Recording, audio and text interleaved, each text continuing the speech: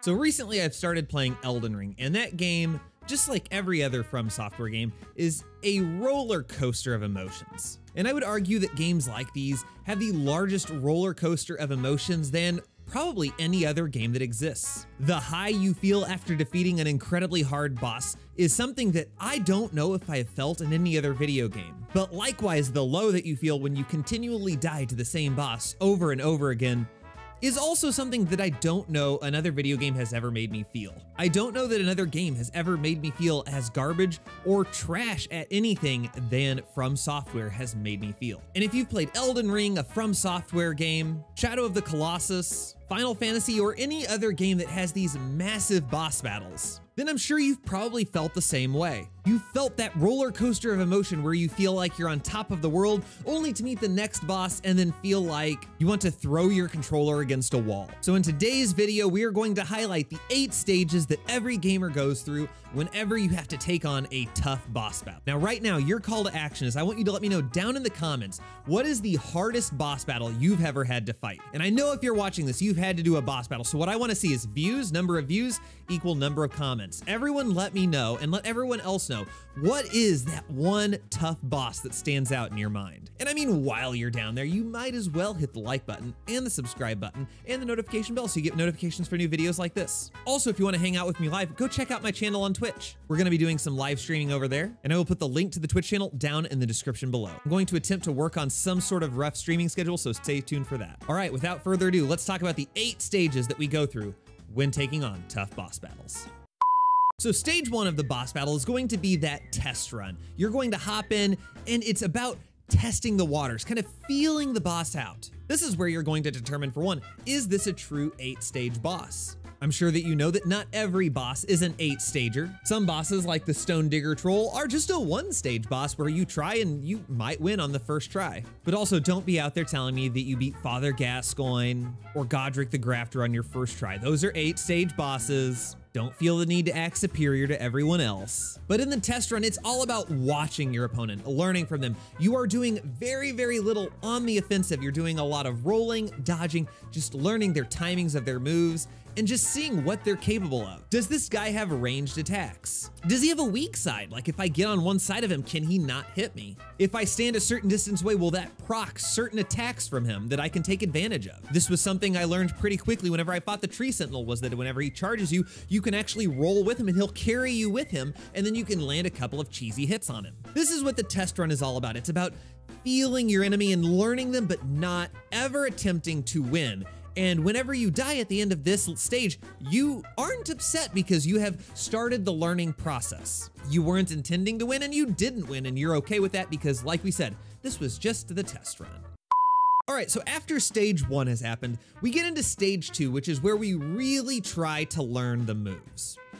Now, this is a little different from stage 1. In stage 1, we've learned, okay, he has this move. All right, he has ranged attacks. Okay, the ranged attacks usually follow this attack. But now in stage 2, we have to work on the timing. How do we adapt to these moves that we have seen? This is usually where we learn, oh, so he's gonna do a big attack. And that's usually followed by, oh crap, I rolled at the wrong time. Stage 2 is where you really study and really become familiar with the inner workings of the boss's moveset. Stage 2 will also be accompanied by dying lots of times. Once again, if you beat a boss while you're in stage 2, then you have learned that this wasn't actually an 8-stage boss all along. This was just a measly 2 or 3-stage boss. But for an 8-stage boss, I would say expect to spend a couple of hours here where you're just kind of feeling out how are you going to time this guy's moves. This is where you're also going to start learning on when you can land hits on the enemy. There are some moves that we know from bosses that we learn in stage 2 that we can't attack after because he does just another flurry of attacks immediately after. All of this happens in stage 2, and then unfortunately, we move into stage 3.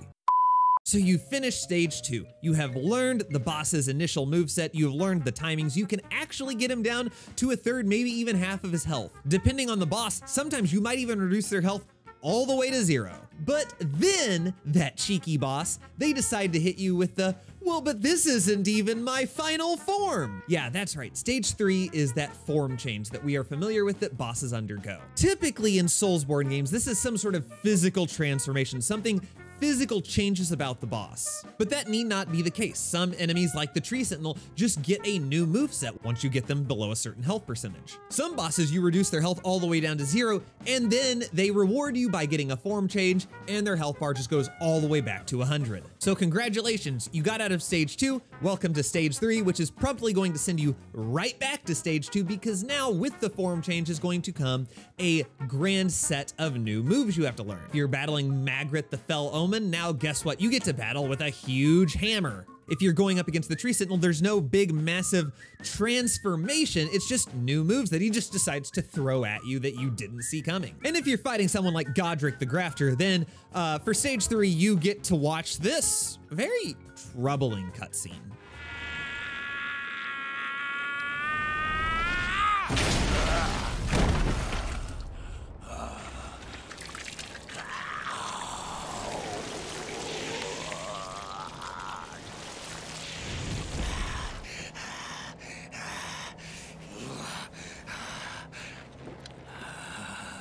Truest of dragons, lend me thy strength.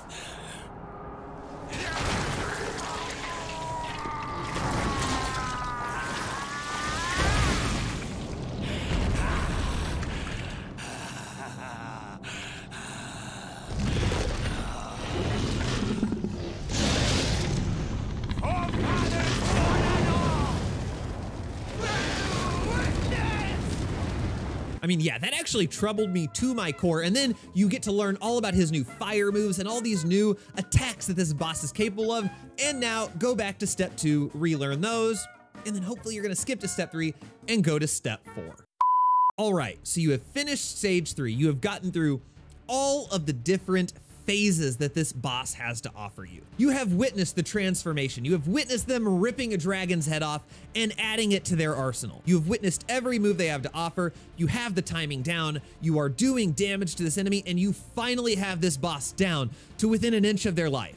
The music intensifies. You can feel your pulse racing. Your blood pressure is increasing. You can feel the adrenaline pumping through your body. But what's this? Wait, I hit the wrong button. No, wait a minute, my timing's just a little off. Yes, that's right. Stage 4 is at the very end of the boss fight. You have him so low, and then you start to suck. You choke at the end of the fight. Your timing just couldn't be worse. You have him down to that little sliver of health. You're spamming the attack button. One of these has to connect and will finish him off. And then it happens and you die. This is the low point, and this is a pivotal moment in the 8 stages of boss battles, where now you start to go on a downhill trajectory. That battle was the best one you've had so far, and unfortunately, it's going to be the best one that you've had so far for a little while, because you will begin to notice that after that fight, each subsequent fight, you're going to make more and more mistakes. They may even be at the very beginning of the fight. You may start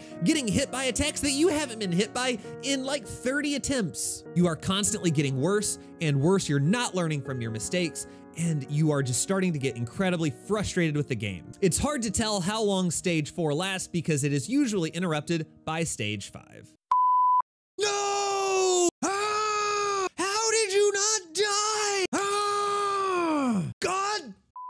Yeah, that's right. Stage 5, we're all familiar with it. That is going to be the rage quit. We've all been there, and it's not even necessarily particular just to boss battles. We've all had the rage quit occur sometime in a video game, and it's not fun. It's not a feeling that any of us enjoy. The biggest advice I have for you when you're in stage 5 is to try to limit the amount of collateral damage that you cause. Whenever you're in that rage quit moment, please don't throw your DualShock. Please don't damage your beautiful 4K monitor. For the love of God, if you still have one of these, don't rip out the game disc and break it in half. We've all been tempted to do it. I've definitely thrown my DualShock because of a few boss fights before. Granted, I threw them like into a pillow or onto the bed so that they don't, get destroyed. That being said, I have in my life actually destroyed one DualShock when I was a child from a rage quit. Now, what is very crucial about this stage is that you don't allow the rage quit to turn into a rage breakup. You must not allow the rage quit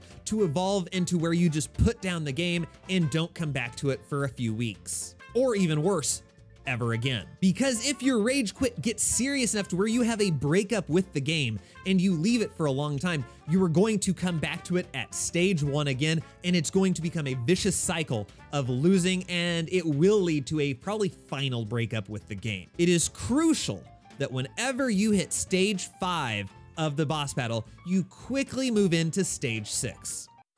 So for stage 6, we need you to just sleep on it. We need you to take a break from the game, go have a nap, go to bed, go hang out with your friends, go eat at some dinner, go get some fries, treat yourself to some ice cream.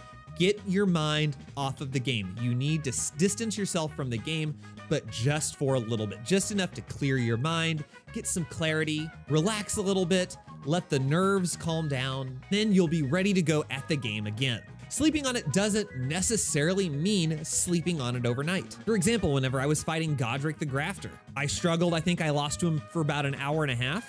I took a break, I walked my dog, I hung out with my friends for about an hour, hopped back on, played for another hour and a half, and managed to beat him at the end. While you're distancing yourself from actually playing the game, you can do a little bit of research on the game. Now, some people might tell you it's cheating, but you can go look up videos about how to beat some of these bosses. While someone might tell you that is cheating, you still have to learn how to time these moves. You have to learn how to dodge, how to attack. You have to actually be the one to play the game, because no matter what you see on a YouTube video, you cannot absorb someone else's muscle memory, someone else's experience into yours. Personally, what I've found from looking up guides is usually I'm doing a lot of the things that the person online is doing, but there's that one little trick that I didn't notice or that I haven't been doing. As a complete noob, for example, in Elden Ring, whenever I was fighting the Tree Sentinel, I was doing all of the things on the video that I watched, except I didn't know, because I was a noob, that you had this special attack that you could use that dealt extra damage and used your FP. I slept on it, I went back the next day, and I beat him in 3 attempts. When I was fighting Magret the Fell Omen, I didn't realize that I didn't notice there was the little thing where you could summon in Sorcerer Rogier. I was doing all of the things that the person in the video was doing, I just didn't have that extra help, that extra damage. I summoned in Sorcerer Rogier, attempt about 3 or 4 more times, and boom, I did it. Sometimes though, a video doesn't help you. Like whenever I fought Godric the Grafted, I just had to get good at it. I was doing everything in the video, I just had to train a little bit, to learn the moves and take a break. But yes, step number 6 is crucial. You need to take a step away from your game, calm down, regain your composure, and then get back at it sooner rather than later. All right, so you've had your test run with the boss. You've learned his first stage, you've been thrown into the other phases and met his final form. You've learned all of the moves of every one of his forms. You've lost, you've gotten worse, you rage quit, you watched some videos, you learned, you trained, you took a break from the game, and now you are back. You are here and you are ready to fight this guy again. You start to fight him, you get through the first form, you get through the second form, if there are multiple forms, or you just get to the end of the second form. You are starting to get his health down low, and now you have entered stage 7. Stage 7, it's very important, does not last long. Stage 7 may only last a few seconds, maybe a minute. It truly depends on the boss and how many flurries of attacks they're chaining together in a row. But stage 7 is the point at where stage 4 did you wrong. You are at the very end of his health bar and you are feeling the adrenaline spike again. Your pulse is racing, you can feel your blood pressure increasing, but this time in stage 7, you have to maintain your composure. Keep it together, man. Calm down, keep dodging, don't give in to that desperation, just throw some flurry of attacks to get him down, because that way madness lies. If you give in to that temptation, if you lose your composure and just start trying to throw attacks, if you just start randomly rolling, you are going to find yourself spiraling all the way back to stage 4, and then you'll have to go through a rage quit, and you'll have to go through a sleep on it stage again. In this very crucial moment, you need to keep it together. Calm down, do what you've been doing, know when you need to roll, maintain your timing, make that battle go on just an extra minute, minute and a half longer. Wait for your time and then strike. If you've done this successfully, you will move into stage 8, which is absolute, unparalleled elation. You have done it. You have conquered this massive boss. This great enemy has been felled by your hand. And in my opinion, in gaming, there is no emotion like it. There is no feeling like that feeling when you take down this massive boss, this titan of a being. You are on top of the world, you feel great, and it's made all of these hours that you put into the game absolutely worth it. Congratulations, you have destroyed your foe. Here is your reward. Go do it again. And then you move on to the next boss and you start back at stage 1 and you go through this entire roller coaster of emotions again. But why do we keep doing it? Because each boss just gets a little bit harder and harder, and that high that you feel from stage 8 is just more rewarding each time, and it keeps you coming back for more. But anyways, for whatever boss that you fought, congratulations on stage 8. You made it. I hope this feels great for you.